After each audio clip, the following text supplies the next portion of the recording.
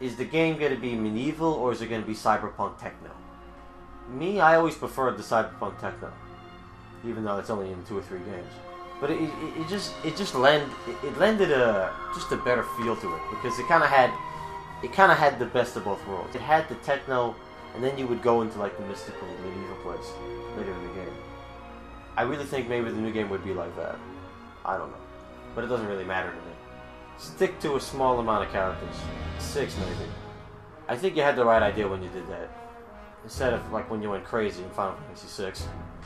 The game also has to be long, with a lot of towns and a lot of dungeons. And I want the world map back. I really think if you had the world map in Final Fantasy XIII, a lot more people would have liked it. Think about what you had in Final Fantasy XIII. The first 20 hours is just a goddamn... I really think it was a big mistake that you got rid of the world map, because it really eliminated the illusion of choice. And oh yeah, if you're gonna do voice acting, get good voice actors this time. Keep the side quest to a reasonable minimum. Okay? If you have a side quest, make it so that A, I can get a weapon, B, I can find out about a character, or C, I can unlock a dungeon and fight a boss. Don't give me percentage crap. Don't give me crap where I have to pick up a bunch of things to get a perfect ending. I don't care. And if you want to invent another Triple Triad or a Blitzball, go ahead, but make sure I don't have to play it, please.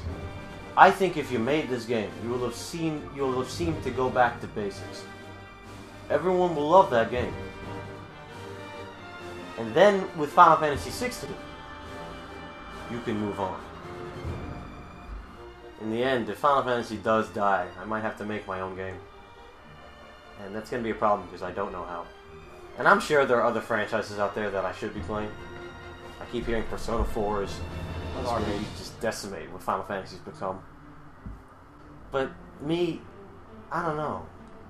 I wouldn't feel right.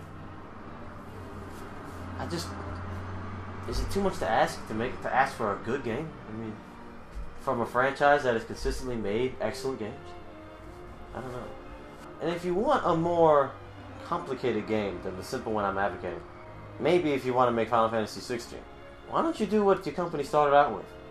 Get a professional fantasy story writer, make him write a story, or commission 3 or 4. They give you an outline, you pick the best one, and you make it. Nowadays, the main failings with Final Fantasy is not the battle system, even though some of them have been pretty bad. It's the stories. But this is easy to fix. If you can't do it anymore, or you don't have the staff anymore, which Square Enix doesn't, then get somebody who knows how to do it. If you care about your product, you can fix it. Maybe you guys have to fall in love with it again. Like, you don't have to appeal to every audience. You don't have to make yourself feel like other games. You had the best franchise. Represent it.